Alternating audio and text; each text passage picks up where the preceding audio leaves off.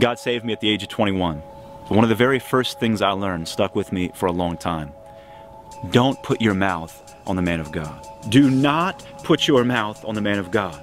Again and again we were told this. The reason being, I was told, is that Psalm 105 says this: do not touch my anointed and do my prophet no harm. If your pastor was to say something questionable, you dare not question him.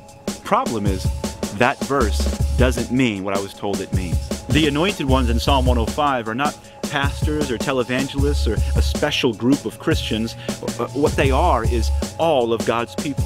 And the harm we're talking about isn't a verbal criticism, it's physical harm, actual physical harm. That passage really isn't about what I was told it was about.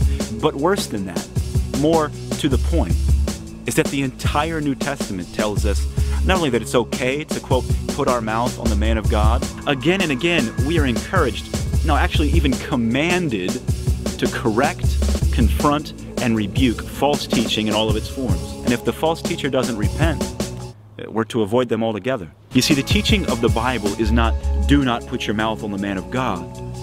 No, the teaching of the Bible is any time that your life or your teaching does not match up with God's Word, you open yourself up to correction. That's the teaching of the Bible.